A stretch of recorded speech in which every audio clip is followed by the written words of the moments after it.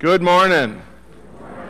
Wonderful to be back here among all of you, seeing your lovely faces here as we prepare to together hear our Lord's words of life and salvation for us. Now, while the front of your bulletin says the fifth Sunday after Pentecost, Pastor Schrader and I have decided to do a sermon series. Pretty much everything in the service is all geared around that sermon series. So our themes today are vocation and witness. And I don't know if you noticed or not, depending on whether you've got a large print bulletin or a regular print bulletin, but most of our hymns are on extra sheets this morning, all right? The way that apparently just kind of shook out was that we only have one hymn that's actually from our hymnal, and we're not using the hymnals this morning for our hymns. So go figure. Starting in July, though, we are going to try to go back to using the hymnal a bit more. It helps us to cut down on paper when we don't have to print it in all of the bulletins and different things like that. And in fact, you might even have an opportunity to use your bulletin this morning during the sermon, but we'll get there. Thank you all for being here with us this morning for worship. God's peace be with you. Thank you.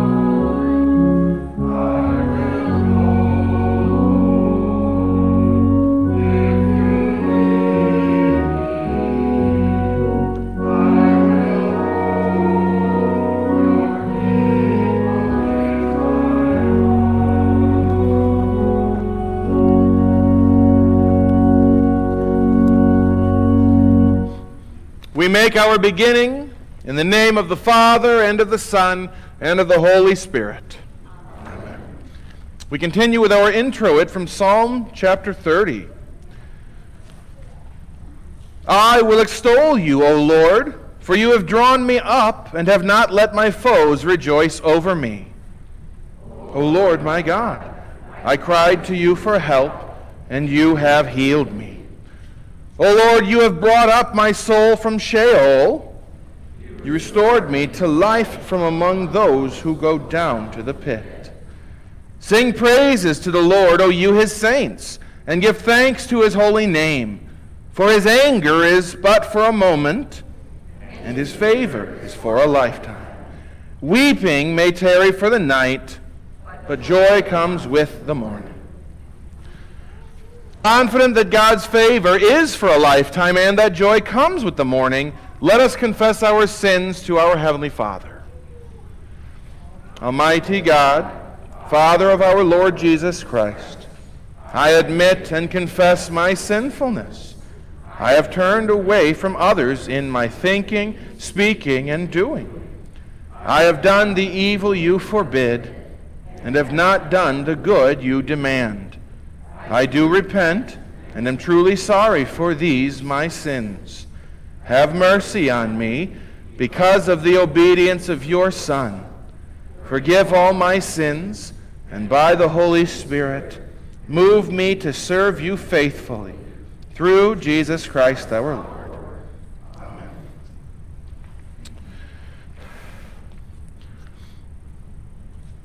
In the Gospel, Jesus answered the prayers of a synagogue leader named Jairus and a sick woman because they trusted in him. Our Lord left his heavenly riches and became poor so that he could not only cure illness and physical death, but by his death and resurrection offer us the riches of heaven. As a called and ordained servant of Christ, I therefore forgive you all of your sins in the name of the Father, and of the Son, and of the Holy Spirit. Amen. Thanks be to God. Amen. We continue with the Kyrie. In peace, let us pray to the Lord. Lord, have mercy.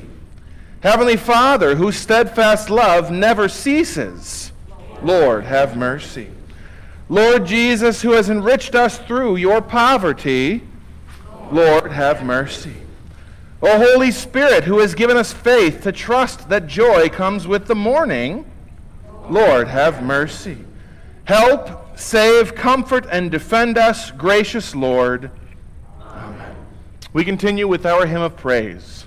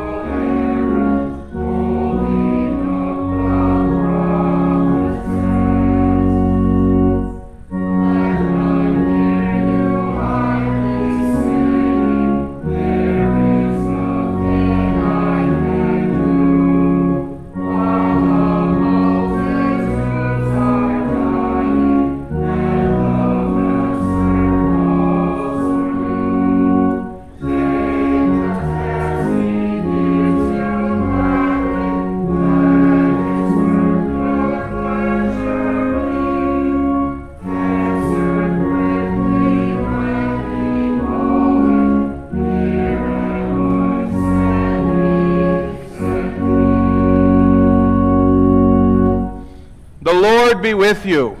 And also with you. Let us pray. Heavenly Father, during his earthly ministry, your Son Jesus healed the sick and raised the dead. By the healing medicine of the Word and sacraments, pour into our hearts such love toward you that we may live eternally. Through the same Jesus Christ our Lord, who lives and reigns with you and the Holy Spirit, one God, now and forever. Amen. Please be seated for this morning's scripture readings.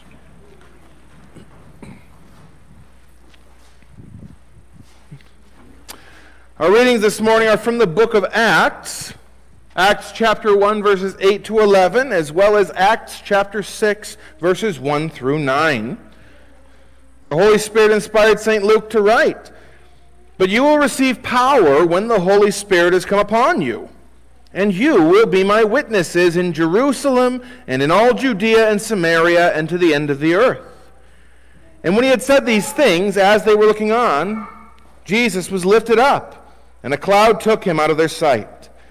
And while they were gazing into heaven, as he went, behold, 2 men stood by them in white robes and said, "Men of Galilee, why do you stand looking into heaven? This Jesus who was taken up from you into heaven will come in the same way as you saw him go into heaven." Now, in these days when the disciples were increasing in number, a complaint by the Hellenists arose against the Hebrews because their widows were being neglected in the daily distribution. And the 12 summoned the full number of the disciples and said, "It is not right that we should give up preaching the word of God to serve tables. Therefore, brothers, pick out from among you 7 men of good repute, full of the Spirit and of wisdom, whom we will appoint to this duty. But we will devote ourselves to prayer and to the ministry of the word." And what they said pleased the whole gathering.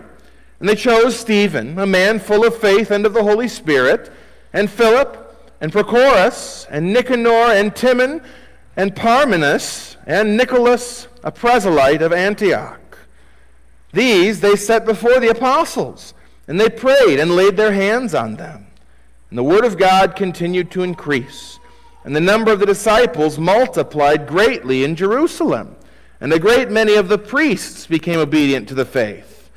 And Stephen, full of grace and power, was doing great wonders and signs among the people.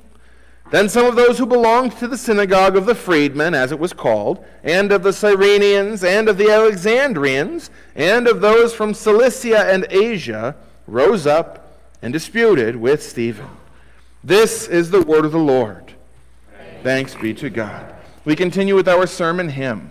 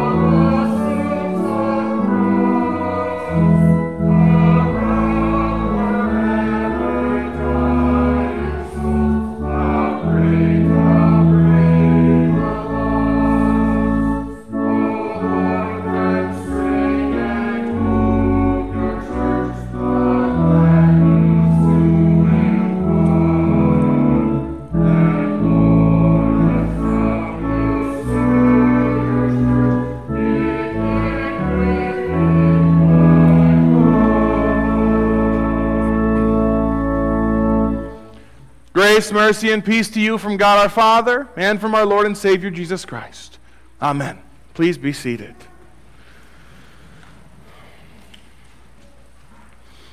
Again, our theme this morning is on vocation and witness. So to begin the sermon this morning, I want to tell you a little story that I heard once about two brothers, Tom, the older brother, and Harry, the younger brother. Now, Tom was a little bit older in years from his brother Harry.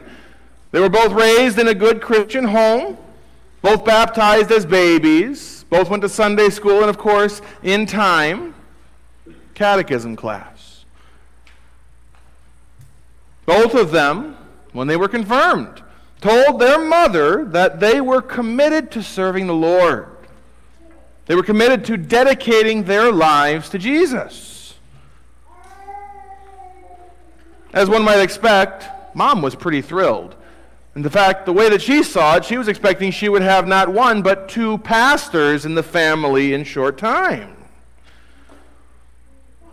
Each boy remained very active in their church throughout high school, helping out with the youth group, assisting with worship services, acolyting, doing the preparation for the Lord's Supper, and just about anything that they could.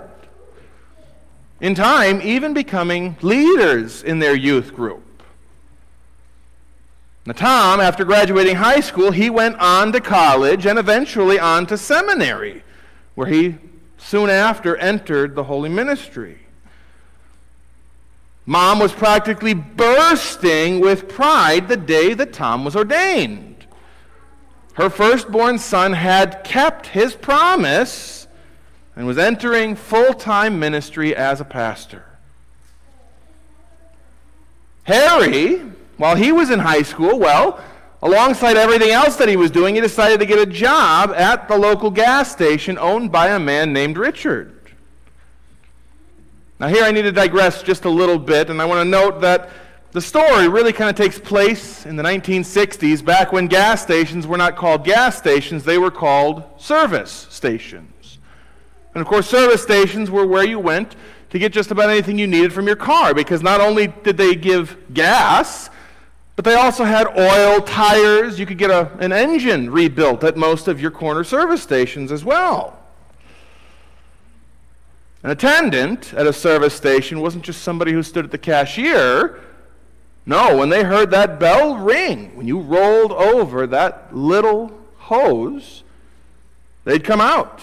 It was full service. They'd pump your gas for you. They'd top off your oil for you. They'd wash your windshield for you. That was all part of the full service of a service station. In fact, most people back in that day would go to a service station to get their vehicles fixed. They wouldn't take it to a dealership. They wouldn't take it to one of these other little shops. It was generally done at a service station. Anyway, enough digression. So when Harry graduated high school, he decided he didn't want to go on to college. Instead, he continued to work for Richard at the service station. And as one might have expected, his mother was more than a little disappointed. She dreamed of having two pastors in the family, two full-time servants of the Lord. Harry, she felt, had reneged on the promise that he made at his confirmation. But she kept her disappointment to herself. So as far as Harry goes, he continued to attend worship services regularly. He remained very active in his church, even becoming a leader in his church as a layman. All the while working at Richard's service station. So one day, Harry's mother decides to drop by the service station. She wants to see her son, and she wants to take him out to lunch. Harry was finishing up working on a particular vehicle, so Mom waited in the little waiting room that those service stations always had. And while she was in the office of the service station, a customer came in to pick up his vehicle that was finished up. So as Richard was ringing this man up, he stopped. And looking at the bill, he said, "I'm sorry, Mr. Smith. It seems that there's a bit of an error on your bill. Let me call in Harry. He's actually the one who did the work on your vehicle. So he calls for Harry. And of course, in comes Harry. And Richard says, Harry, I noticed that you were working pretty late last night on Mr. Smith's car, but I don't see the hours here on the bill. How late did you work? Well, Harry responded, well, Mr. Smith, or well, Richard. It's hard to keep these names straight, my goodness. He said, well, Richard, I was here pretty late. In fact, I worked until about 10 o'clock last night. However, I decided not to put the hours down because I was actually fixing a mistake that I had made earlier on the car. If I hadn't made that mistake, well, all these extra hours wouldn't be necessary. I wouldn't have had to stay late. So I figured I would work on my own time so that I wouldn't have to add the hours to the bill. So Richard excused Harry, and Harry went back to finish up, clean up before he went out to lunch with Mom.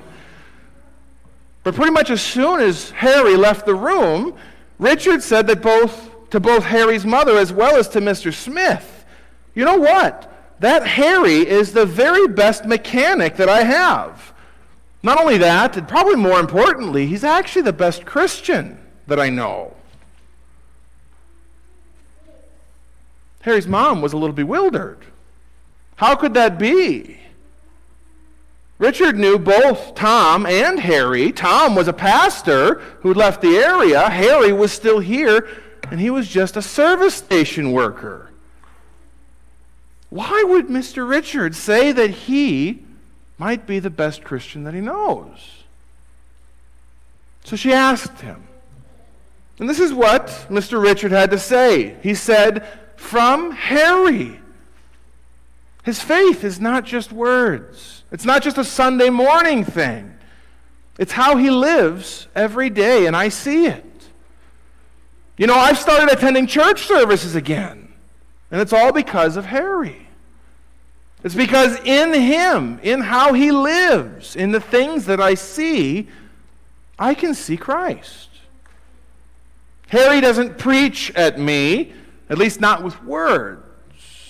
His life and an occasional word here or there really get the message across to me that Jesus is important to him in his life. And that message comes through loud and clear. That day, Harry's mother learned that there was more than one way to be in full-time service to the Lord. Because Harry, just like his older brother Tom, was living a life that was dedicated to Jesus. It was just a life that looked a little different. This idea that we are called to live for the Lord in whatever place the Lord has placed us is really covered under the topics of vocation and witness. And it's pretty well, I think, reflected in our readings from the book of Acts this morning, where we see that the church, right from the very beginning, took the words of Jesus pretty seriously when he was calling his church to take care of people, including the orphans and even the widows. And the apostles, like good, overachieving ministers, were trying to take care of everything themselves, including all of the church's charitable activities. But what they very quickly realized was they were far too spread thin. So problems began to develop. They weren't able to take care of enough stuff because they didn't have enough hands with just the 12 of them. So the church appointed 7 men to take care of the charitable work of the church, and they called them deacons. These men were not apostles. They were lay people. Today, we might call them laymen or administrators or any man or things, because they were in charge of administrating the church's aid in one way or another. They weren't called to be preachers, although Stephen apparently was pretty good with his speech. In fact, Stephen's life and witness were so profound and powerful that he very quickly got the attention of the Jewish leaders. In fact, this layman, Stephen, became the first martyr of the church. So this deacon, this administrator, this layman lived for the Lord not only with his mouth, not only at worship, but in his daily walk and life. You see, just because he didn't have a calling as a pastor didn't mean he didn't have a calling from the Lord. Just because he wasn't writing sermons or Bible studies or praying for hours on end for the members of the congregation didn't mean that he wasn't serving the Lord 24/7. Like Harry, these 7 men we learn of in Acts served the Lord wherever they went in life. In fact, I can say here today that each of us here, each person in this sanctuary this morning, also has vocations, callings from the Lord. In fact, you have more than one calling from the Lord. And you know what? Not all of our vocations and callings are actually the same. In fact, we're not even all equipped the same for these vocations.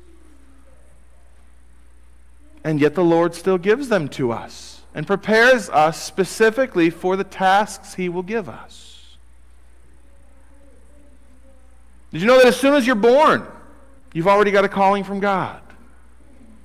You have the calling as child of your parents.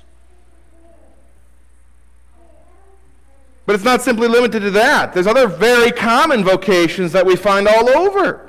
Things like brother and sister, friend, neighbor, spouse, student, employer, employee, citizen, parent. And there's a whole bunch of other ones that I could list, but I think that's more than enough to list for now. But our most important calling is our calling as children of God.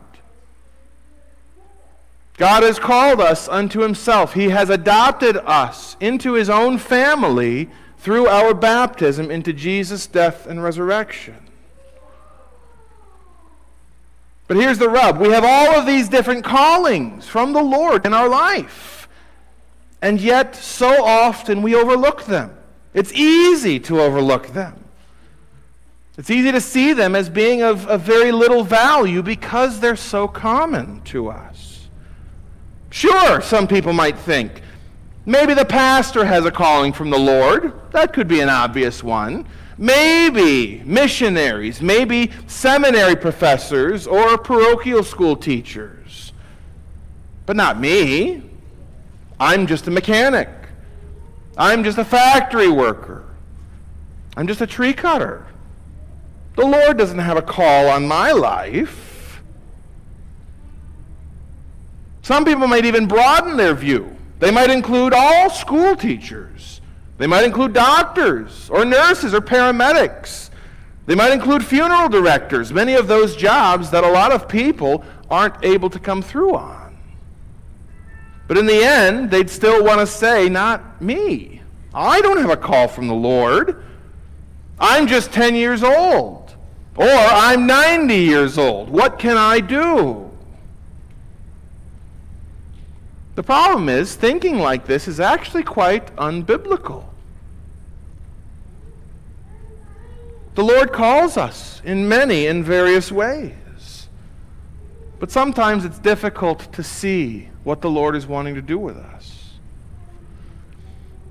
In our reading from Acts chapter 6, we see Stephen and 6 other men who are appointed to a new role, appointed to a new calling, a new vocation as leaders in the church.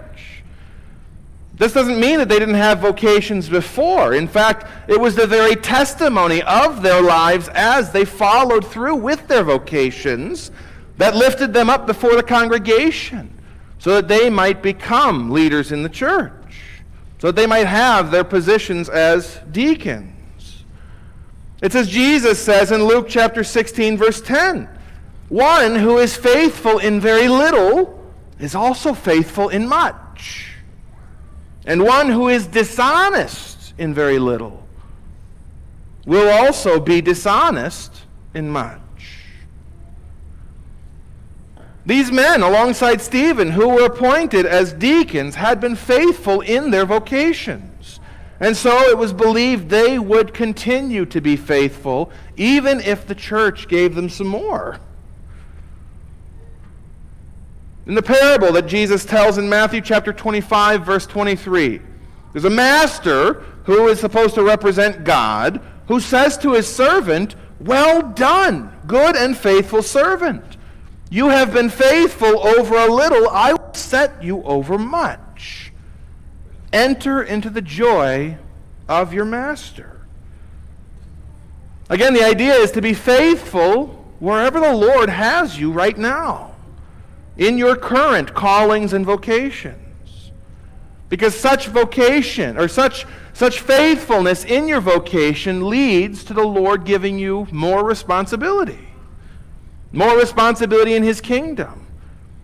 And we never quite know what that's going to look like. But knowing that it's the Lord who gives it to us, we can be assured that it will be the very best it could be. To use a metaphor from the 1960s, we are called to grow and even to bloom where we have been planted. But then that really begs the question, how are we to live in our vocations? What is it that God desires from us? Well, the general answer is to live in faith toward God and in love toward one another. The problem is that due to our fallen, sinful nature, it's easy for us to get confused about just what this means. So, to that end, now that we have the hymnals back in the pews, I would like for you to grab a hymnal from in front of you. If you would, please crack it open to page 328.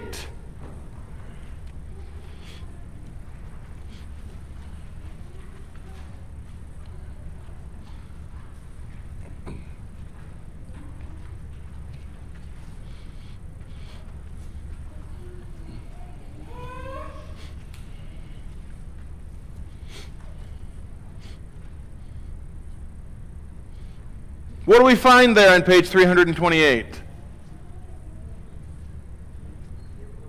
The table of duties. Does anybody know what that's from? Yeah, from the Small Catechism. Did you know that every one of these hymnals contains Luther's Small Catechism? If you didn't before, well, you do now. Our hymnals are a wonderful resource for us to use. Not only do they have the Small Catechism and, of course, many of our divine service liturgies, as well as hymns, we even got a whole bunch of the Psalms and prayers and more and more. But maybe I'll get into what's in the hymnal sometime later. But before you, now, you have the table of duties from the Small Catechism. This is here to give us real guidance for the many vocations that we find on the list. If you look at it, Luther has scriptures that are appropriate for many of the important vocations that we see in life. It's got scriptures appropriate for pastors and parishioners, for husbands and wives, for parents and children, for governments and its citizens, employees and their employers, and so on. But you may know of a vocation that you have that's not covered on this list. And let me let you know, there are a lot of them. But even if you can't find yours on the list, well, at the end, Luther has a whole bunch of passages that are really general passages that are good for anybody in any calling. Why do I point all of this out? Do I think that this is important enough to have you all crack open your hymnals to the table of duties? Well, because you and I, we are baptized children of God. We are living in the power of God's grace. We serve the Lord all the time, wherever we are in our life. The question is how well we are serving Him at any given time. But we need to realize that God Himself is the one who has given us our vocations. He has placed us in them so that we can serve Him and so that we can be of service to others. You do have callings from God. Each of us has God-given work to do. You don't have to choose between trying to serve God and trying to do your job. You don't have to try to choose between serving God and serving your family, or serving your country, or so on and so forth. You can serve God in these roles that you find before you, wherever the Lord has called you to work. God calls us to put the best construction on all things, working at everything as for the Lord, because in the end, everything we do is for the Lord. He wants us to show His life and light and love to people in this world through our day-to-day lives. We are all called to be witnesses of the Easter resurrection hope that we have of Jesus wherever we're at. You can do this simply by being a good worker at your job. You can do this simply by taking the time to share some kind and loving words with someone that you know is struggling. Or even just some kind and loving words with the cashier at Pick and Save or Festival Foods, whichever one you prefer. We can do this simply by inviting others to come and to join us for worship at church. Not all of us are called to be ministers of the Word. Not all of us are called to be pastors and preachers and the like. That's okay. One of the things that God has given you in your life to help you is your church. You may not have all of the answers, and you know what? We as pastors don't either, although sometimes it might seem like we do. But you don't have to have all the answers. If you know that someone is struggling in their faith, you can still ask them to come to church. You don't have to have even much conversation with them. You can lead them to someone else that you know has it figured out better than you do. It's one of the reasons that we as pastors are here. I may not know everything, but I know a lot about a few things. And Scripture happens to be one of them. For good reason, right? How could I teach it if I don't know or understand it myself? I've got one more story I want to leave you with this morning. A pastor was visiting a factory worker. The pastor came up to him and he said, "Good man, are you a Christian?" The factory worker replied, "Yes, I consider myself to be a Christian." The pastor asked him, "Are you bringing others to Christ in his church?" And the man replied, "No, sir, I'm not. But that's not my business, that is your business. You are called to preach." So the pastor, who of course always carried his Bible around with him, cracked his Bible open to Acts chapter 8, verse 4. And he asked the man to go ahead and read it. So the factory worker read it. He read, "Those who were scattered preached the word wherever they went." The man said, "Well, okay, I understand that may be true, but those were the apostles." The pastor said, "Would you go ahead and do me a favor and read the first verse of the chapter?" So the man went back, looked down at the Bible, to Acts chapter 8, verse 1, where the man then read, "All except the apostles were scattered." All except the apostles were scattered, and those who were scattered preached the word wherever they went.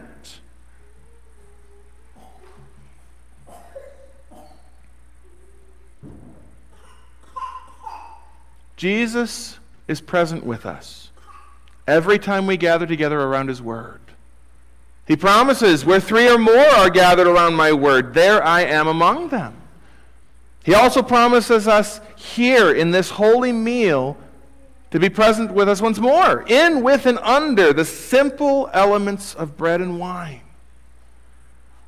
He's with us at baptism with us in those holy waters, with us every time we remember who and whose we are as baptized children of God. And Jesus' continued presence among us reminds us of what our purpose is here on earth. And it's something that flows out of his callings to us, especially from his calling to us in Matthew chapter 28, verse 19, where he says, "Go." But really what he says is, as you're going, as you're living out your life, disciple people. Share Jesus with anyone that you can, that they too might become disciples and followers of Jesus as they learn God's word and as they are baptized into the cross, death, and resurrection of Jesus. Again, not everyone is called to be a pastor, and yet all who belong to Christ receive the power to be his witnesses. First and foremost to their families, then to their friends and their neighbors, even with those who disagree with them. And through our work together as a church, through our offerings and our prayers on behalf of others, our witness reaches other people here in Neenah. But it's not just limited to Neenah, because what we do here actually reaches out to many people across the state of Wisconsin and even across the world through our missions. Jesus hasn't taken us to our heavenly home yet. He still has some witness work for us to do in this world. And again, from our first reading from Acts chapter 1, he assures us, you will receive power when the Holy Spirit comes upon you. This empowering from God comes to us through the Holy Spirit's work, as started in baptism, which continues every time we hear the word.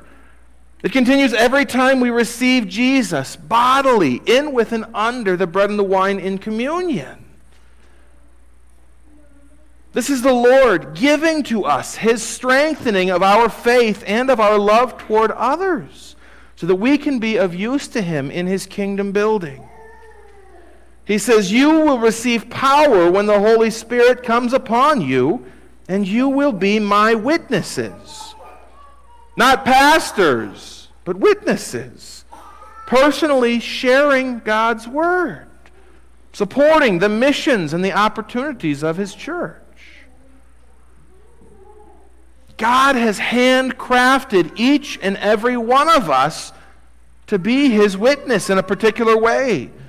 He's given each of us different skills, different abilities, even different interests to prepare us for the blessed task of being his witnesses where and when and with whom he places us. So let us be intentional about taking up the callings of our Lord wherever we are. Let us be witnesses here in this place among one another, that we might strengthen each other, and witnesses out there beyond our church doors, out in our community, so that the peace and the love of Jesus can go forth from us and rest on all those we meet. In Jesus' name, amen. Please rise now as we prepare to make confession of our faith using the words of the Nicene Creed.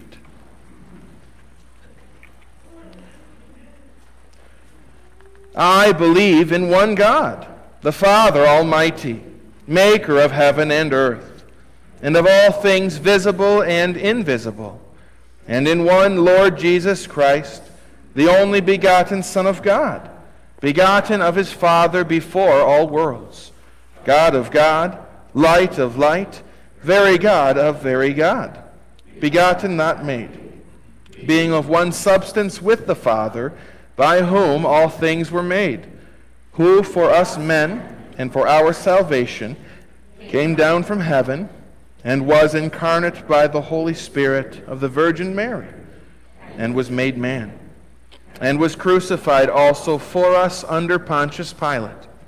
He suffered and was buried, And the third day he rose again, according to the Scriptures, and ascended into heaven, and sits at the right hand of the Father. He will come again with joy to judge both the living and the dead, whose kingdom will have no end. And I believe in the Holy Spirit, the Lord and giver of life, who proceeds from the Father and the Son, who with the Father and the Son together is worshipped and glorified, who spoke by the prophets. And I believe in one holy Christian and apostolic church.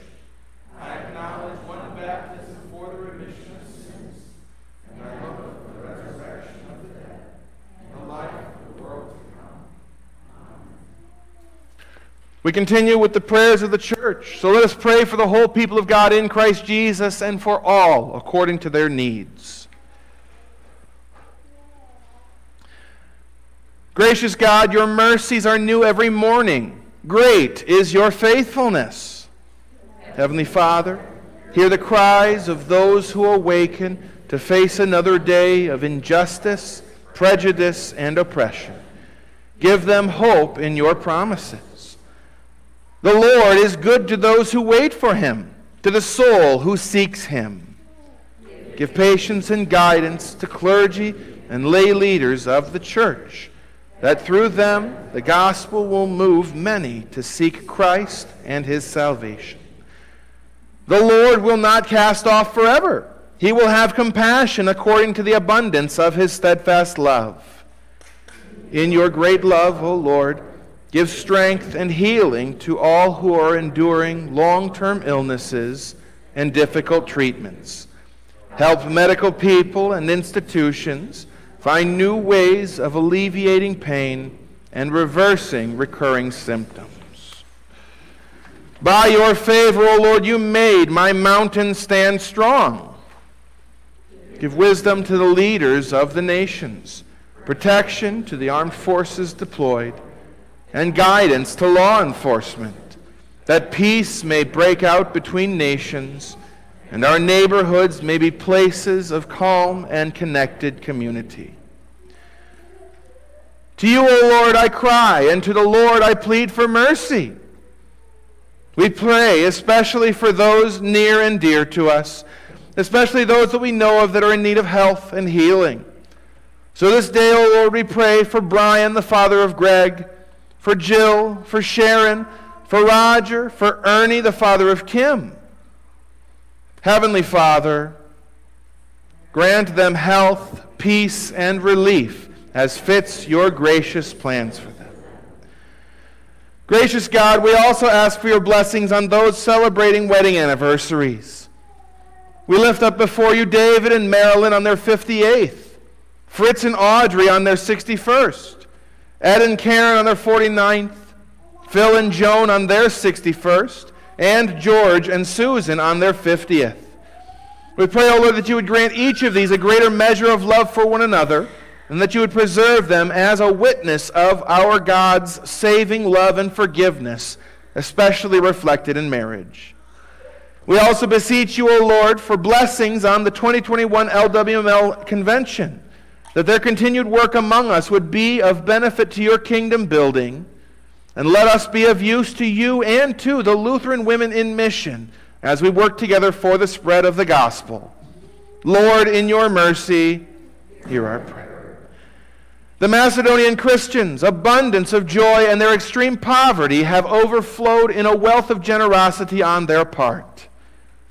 Open our eyes and hearts, our time and resources, gracious God, to see where you call us, that we might share your word and blessings and be part of your answers to the prayers we bring before you. For these and all other things you would have us ask of you, Heavenly Father, we pray that you would grant us for the sake of your Son, Jesus Christ our Lord, in whose name we pray. O Lord our God, we give thanks to you forever. Amen. We continue with the presentation of the offering.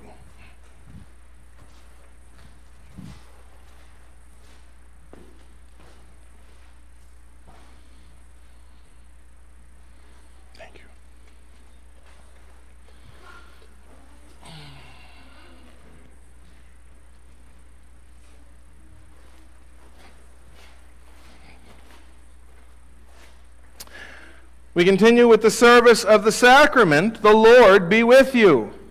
And also with you. Lift up your hearts. We lift them to the Lord. Let us give thanks to the Lord our God. It is right to give him thanks and praise.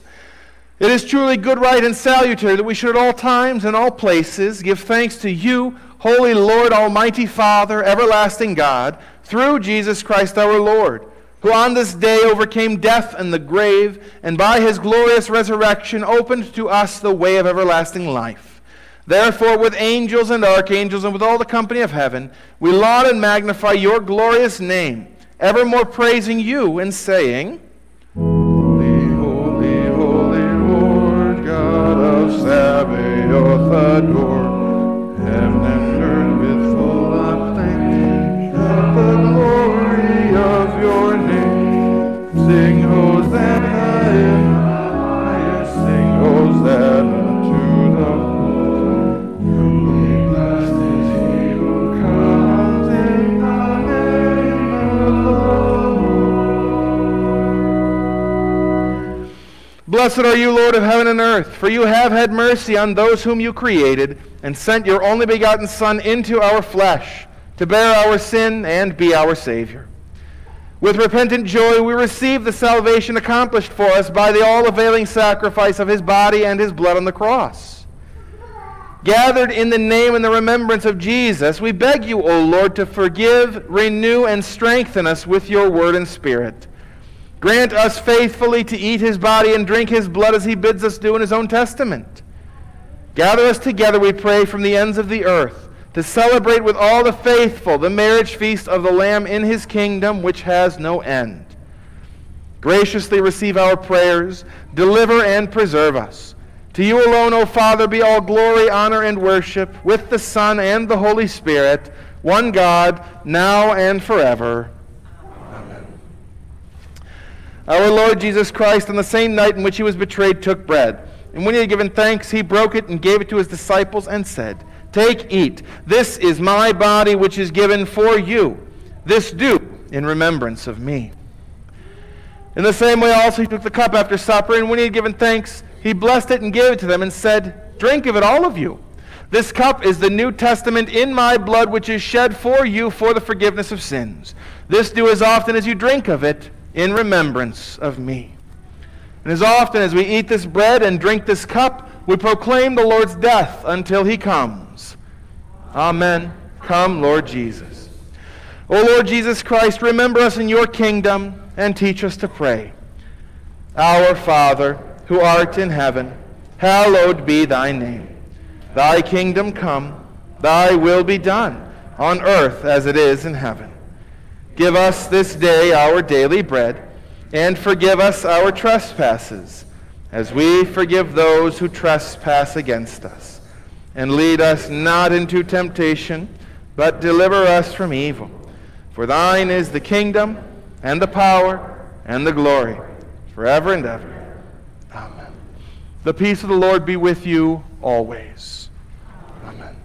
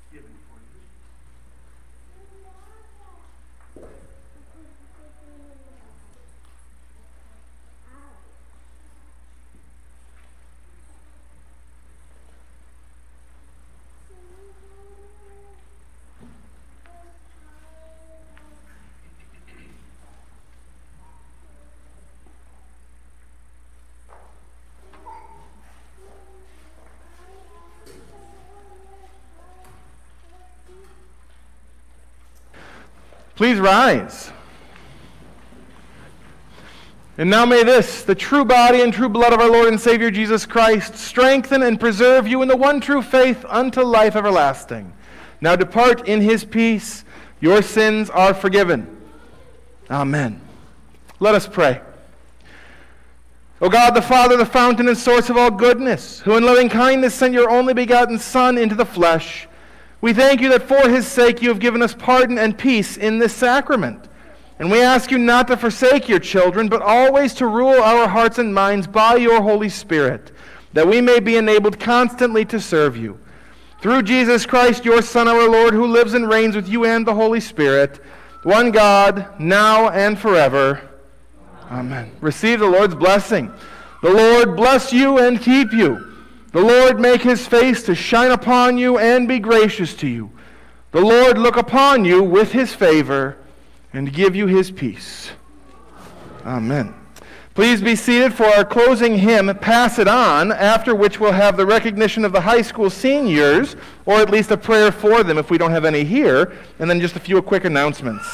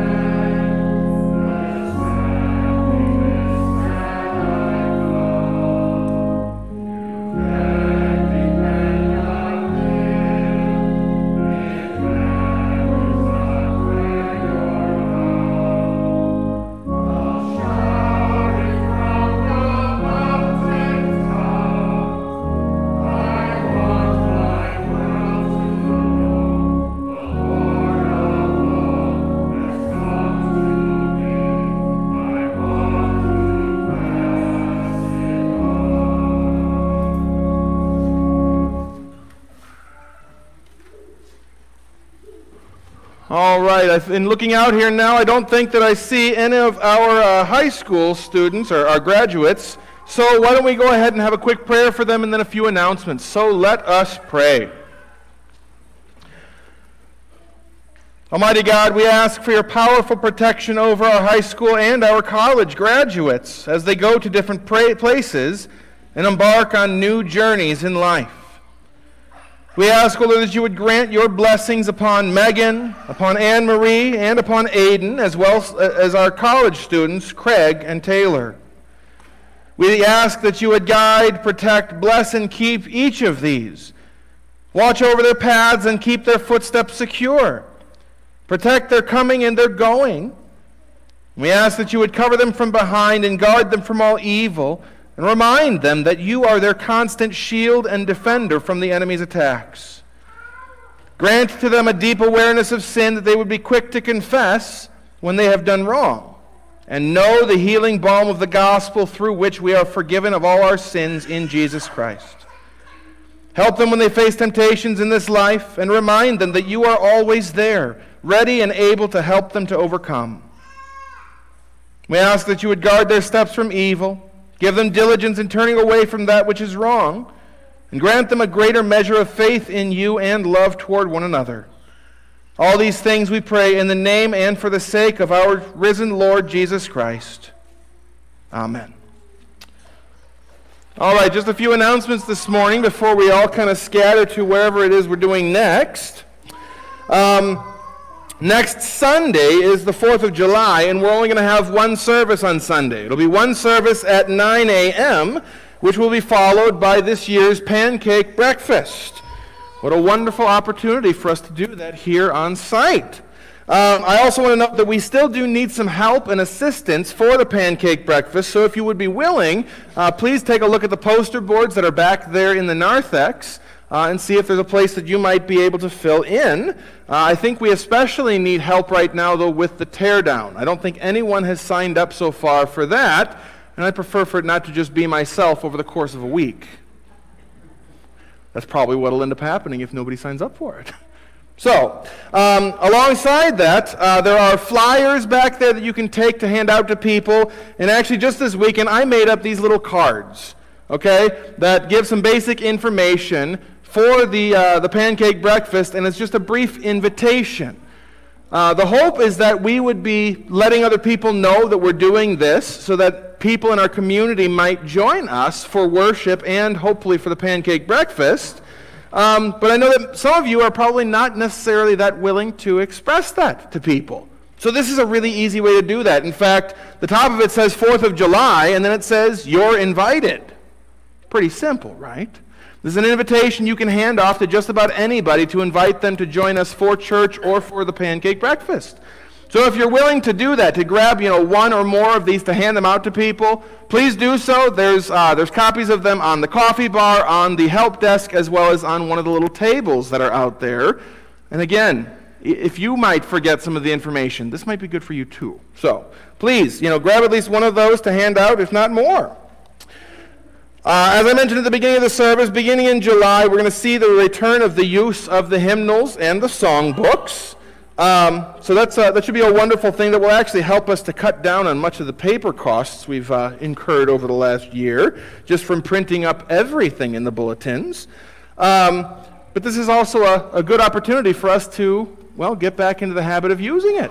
Because the hymnal, again, is a wonderful resource that has a lot more in it than just simply hymns and songs and things like that. But again, we'll talk about that sometime in the near future. I also want to make one more announcement, and that is that there is still time to join us, if you would like, for our Sunday morning Bible study entitled Family Trees and Olive Branches. We haven't even watched the first actual video that goes along with the first chapter, so you really haven't missed out on much. You'd only be, since we don't have class next weekend, you'd actually have 2 whole weeks to get caught up with the first 3 chapters. So, if you're interested in joining us, we have extra books. We just need extra bodies. Otherwise, does anyone have any other important announcements that need to be made? Yes, good sir. How important it is, but we do have the 2 college graduates here, so I think it might be appropriate if they stand and we recognize them for their accomplishment as well. Let's go ahead and do that. Come on, Taylor.